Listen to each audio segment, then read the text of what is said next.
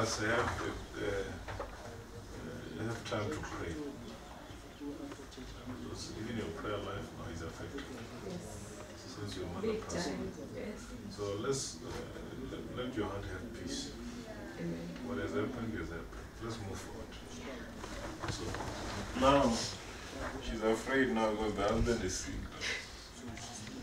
No, I get anxiety whenever a family member is not well. I don't know what your husband will be well. Your husband will be. Put it on the floor. In Jesus' mighty name. Jesus' name.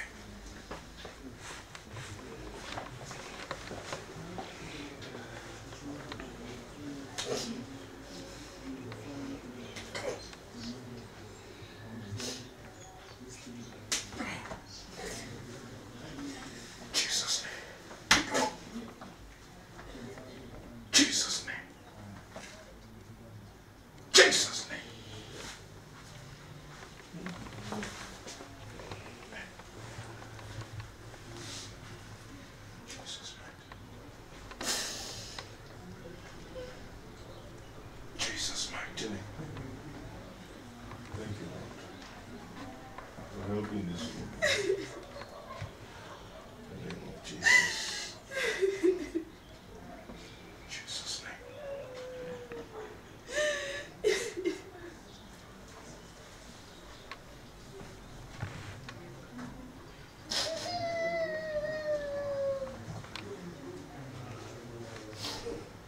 Jesus' name.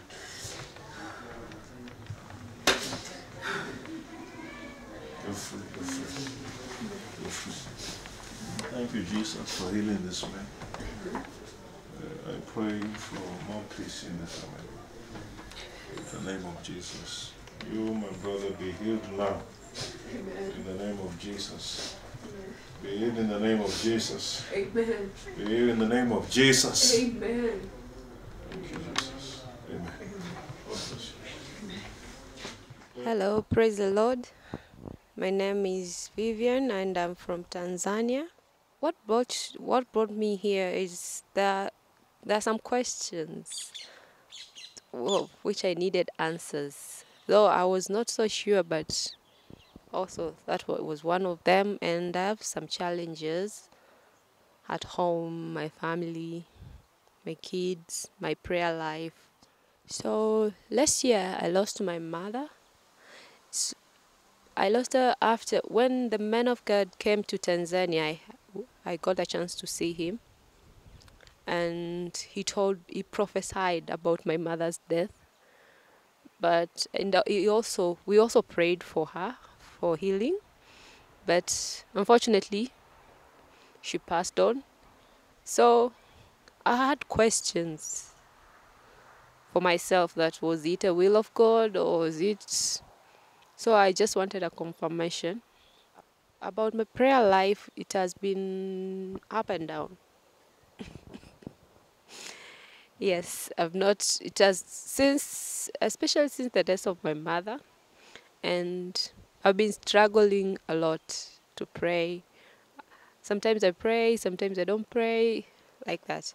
And my husband also is sick, and I also had this challenge. So whenever someone is sick at my family, amongst my family member, I get anxiety. I start getting worried. And about my son, who is in school, I wanted to shift him school, so I wanted to get God's direction. The death of my mom, I cannot really say how, but I see the effect it has on me. One of the effects is my prayer life and the anxiety I get whenever somebody is sick. Yes. So on one-on-one, when I met a man of God, we spoke about.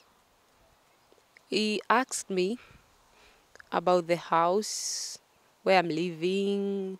So he prophesied about the house that's a commercial, a house for renting that we will build, and he also prophesied that we will have another house.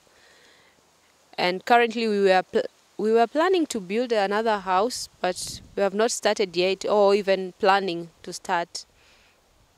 Okay, planning to start. So yeah, he also talked about my worries, that I was worried about my husband's sickness. So we prayed about it. And also we talked about my mother's death. He was shocked, and we prayed also about it. I felt good. There are questions I was asking myself, but I got the confirmation from God, so I'm happy. Grief is hard. It's not easy, but once you believe in God and you focus, maybe you let God take you through the grieving session, you shall pass well. You also had an opportunity of sitting down with the Apostle one-on-one. I'd love that you kindly please tell us what he said when he saw you and that you please confirm it. When the apostle saw me, he asked me about my husband, and he was asking about his career, that he sees him traveling a lot. And I said, yes, he travels. So he also asked me about my doubts about him, and they confirmed that my husband loves me, so I shouldn't have any doubt. And then we prayed about it. And then we also confirmed about the business, that he asked me if I want to do business. I said yes. And then he said that my husband is thinking of facilitating the business. Yes. And how do you feel after a one-on-one session with both the Apostle and Prophet Andres Semono? I'm happy. I'm at peace. I thank God, and I feel I'm full of grace.